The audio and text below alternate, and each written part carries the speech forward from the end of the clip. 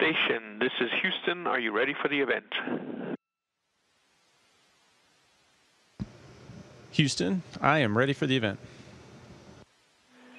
KAKE, this is Mission Control Houston. Please call station for a voice check.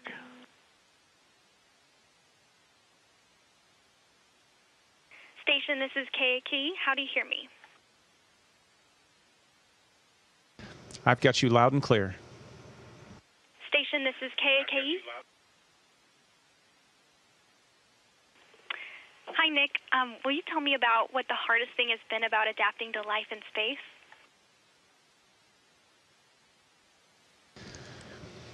There's so many things that are different on orbit. Everything behaves differently. Just getting used to moving around. Life on orbit, you can change everything by just changing the way that you float into a different module.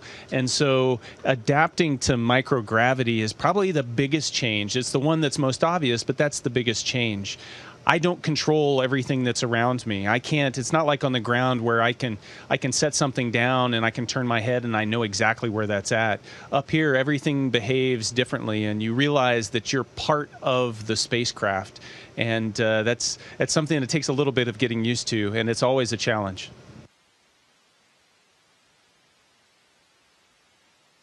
What was it like for you walking in space?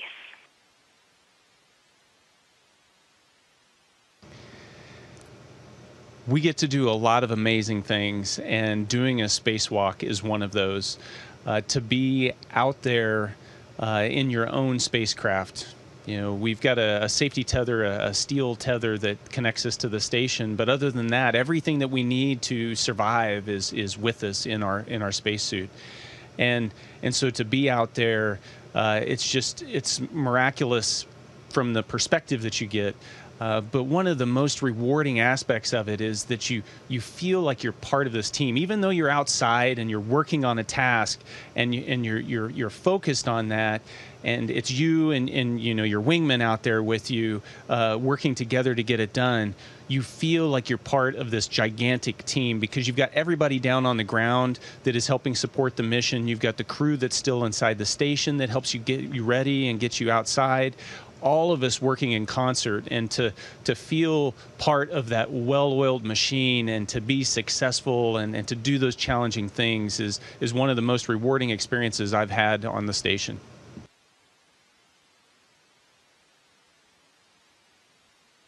What are some of the key accomplishments and things that you all have learned during your time at the International Space Station?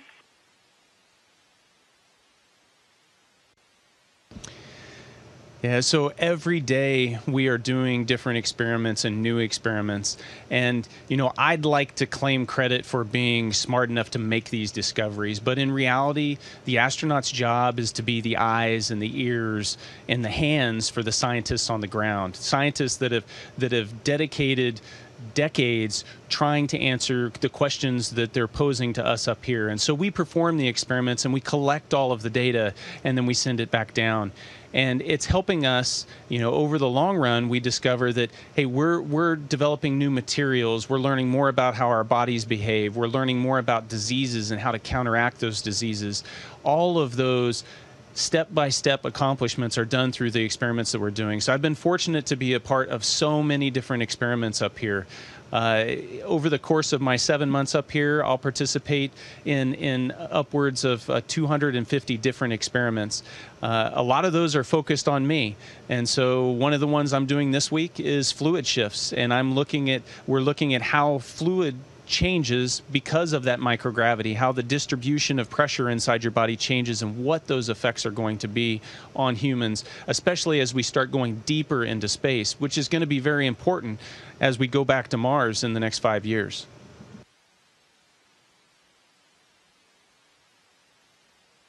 What does having this experience mean to you as a boy from a small Kansas town?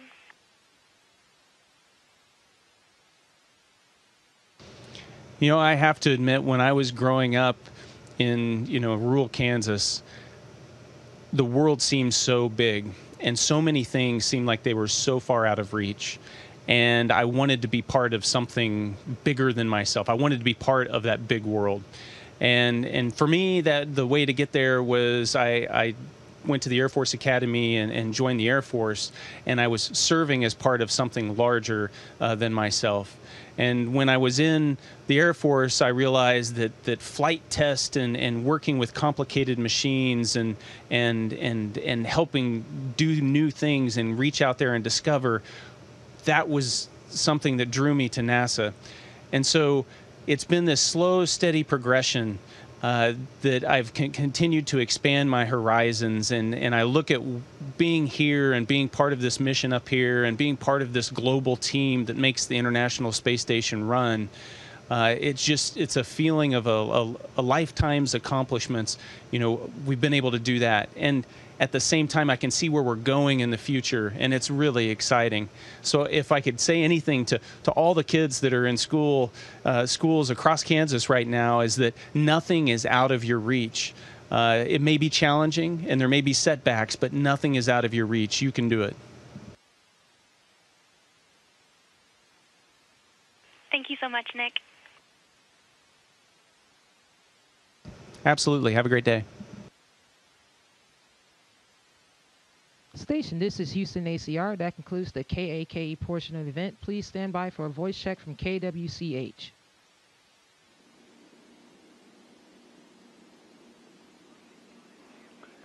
Station, this is KWCH. How do you hear me? I've got you loud and clear. Welcome to the International Space Station.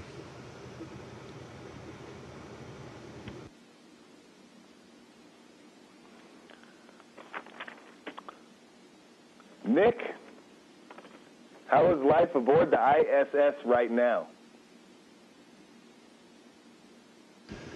I got to tell you, life aboard the International Space Station is amazing every day. It's full of surprises. It's full of exciting science that we're accomplishing. It's, you know, we did a spacewalk just recently. We've had cargo vehicles come and go, and it just every day is full of new things. And couldn't think of a better place to be working.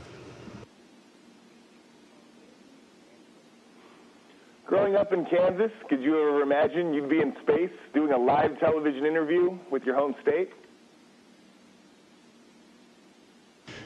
Not in a million years. You know, when I was growing up, the idea of exploring space was something that I thought about all the time. I mean, Kansas is amazing. You can go out in the night sky and you can see the Milky Way and all the stars, and so it was easy to dream about that as a little kid, but to think about all the things that you've got to do in order to make that happen and how lucky you've got to get, it was beyond my wildest dreams to think that I'd be here today. You know, I'd like to think that it's because of a lot of hard work that I put into it, but I know luck plays a big role in that, and more important than that, it's the love and support and help of all the people that have been a part of my life all the way up until today. What inspired you as a kid from Kansas to want to go to space? You know, I think it was, you know, growing up in rural Kansas, you seemed isolated. And so I had this urge to be part of something bigger than myself, to be part of something that, was a way to give back to others. And so I got excited about serving my country, went to the Air Force Academy and joined the Air Force. And through my service in the Air Force, I realized that, it is really about being part of a team. And I can tell you that the Air Force is an amazing team, and there's no better team than the team I'm on right now at NASA and the things that we're doing. The people that are working in the United States, the people that are working across the globe, our international partners, what we're able to accomplish here on the space station for the betterment of humanity is without parallel. What kind of experience and work is happening on the ISS right now?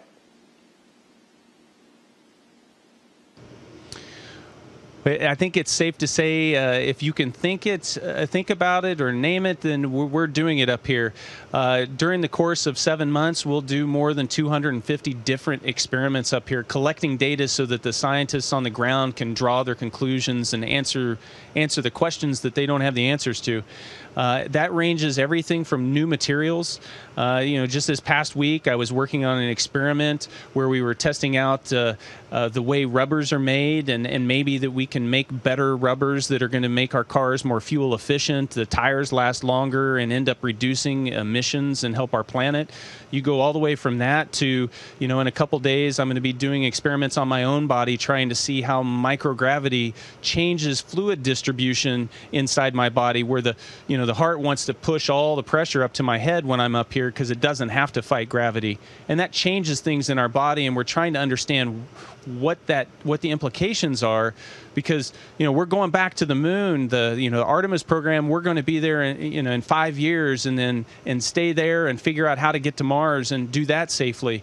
And all of that is going to be predicated on understanding how space affects the human body. So we spanned the entire spectrum up here. All right, we're going to wrap up real quick. This one's a fun one for you, Nick. Star Trek or Star Wars, and why?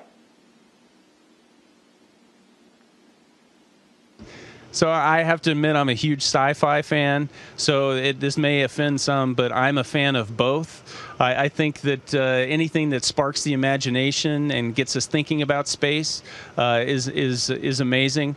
Another one that I'd throw in there is Doctor Who.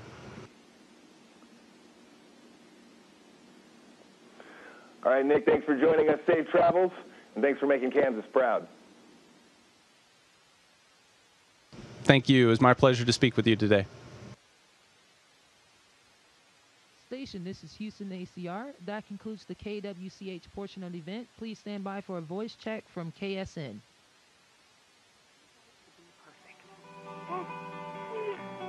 Get the most out of your mattress with Haverty's Labor Day mattress sale. Our experts will help you choose from a wide selection of top brands, and we'll match any price.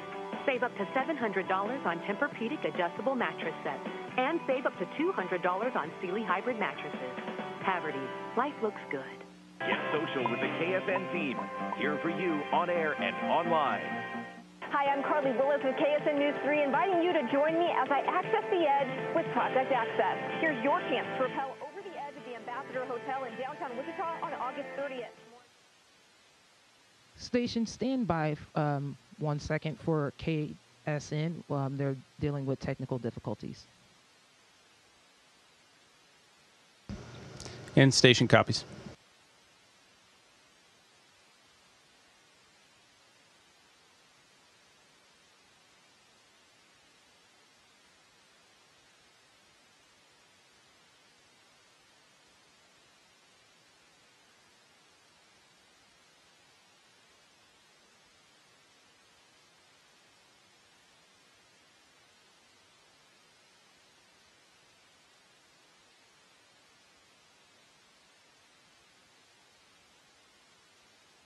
Hello, this is KSN. How do you hear me?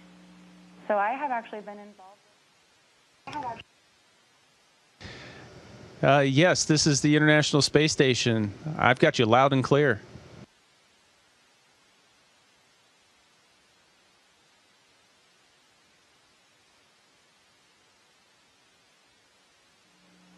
Hi, this is Stephanie. I hope you can hear me. You did a spacewalk last week, and that had to be amazing. What are some of the most memorable experiences you've had so far aboard the space station? Yeah, Stephanie, there's been so many. It's tough to pick the top. Obviously, a spacewalk is a tremendous experience, and it's a unique perspective to be out there in your own spacecraft with such a panoramic view, unobstructed by any of the station structure itself, and it's something that I'll never forget. There's been so many different things that we've done up here that have been special. Some of them are some of the involved science that we do, where it's very hands-on and you're working with scientists on the ground, stepping you through procedures. I never thought I would sequence DNA or modify DNA, but we're doing that up here as part of investigations. There's so many different things. The science is one of those. Another special aspect of it, and I don't think we can talk highly enough about this part of it, is the international aspect of being up here. I've got 2 Russian cosmonauts and an Italian astronaut from the European Space Agency that are part of this crew, and we've got a team spread across the globe. And being able to engage with each of those countries in this partnership has been one of the most rewarding things that I've experienced. You've said before you're proud to be from Kansas and from a small town. What was it that helped prepare you for your career and your life growing up here?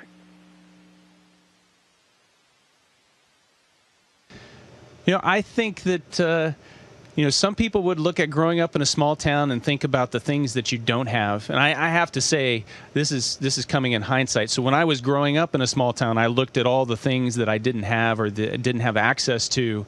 But looking back in retrospect, I realized that because it was a small town, we had so many opportunities. In going through school, you had the opportunity, because it was a small school, to participate in every sport and every club and to just get that breadth of experience.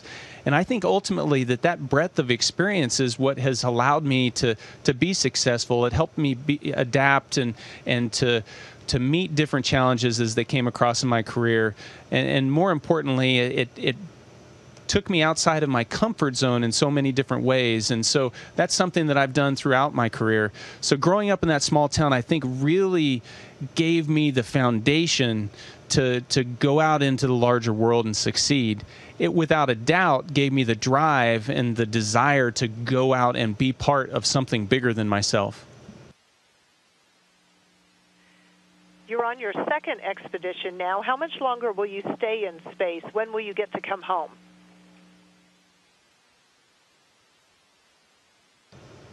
Yes, so I came up here as part of Expedition 59. We're in Expedition 60 now. I've been on orbit for 166 days. My mission is 203 days, so I'm going to land just after the beginning of October 3rd. So I've got one more month to soak up and make as many memories up here as I can. What about the future? Do you know what your next mission will be or what you hope it will be? The future is really bright right now at NASA, and it's exciting to see the developments with the Artemis program and our goal to get back to the moon in 5 years and do it sustainably and to learn from that and push on to Mars. And so I have no clue what my future holds. I just know that I want to play my part, whatever that may be, in helping us get back to the moon and helping us push further into the solar system. If you're interested in space and you want to become part of it, there's no better time to get involved with our nation's space program than right now. And what would you say to Kansas kids interested in a career like yours?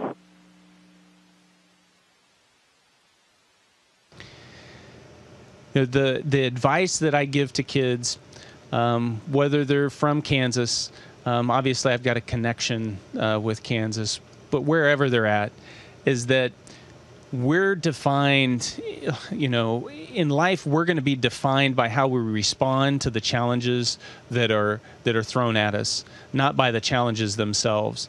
And so you've got to tackle every one of them, and it helps you to find out a little bit about who you are yourself. If you look at my career, there are failures in the career. There are things that I didn't get or I tried to do and I wasn't successful. But you don't let that stop you. You figure out how to be successful and still pursue that dream, and let that passion continue to fuel your commitment to making it happen. And so, whether it's taking 10 years and 3 tries to get selected to be an astronaut, or whether it's actually having to survive a launch abort in a year ago in order to finally make it to the space station. There were challenges and the road wasn't easy, but you don't let that get you down. So always stay committed and just face your challenges head on. Station, this is Houston ACR. That concludes the event. Thank you to all participants from KAKE, KWCH, and KSN. Station, we're now resuming operational audio communications.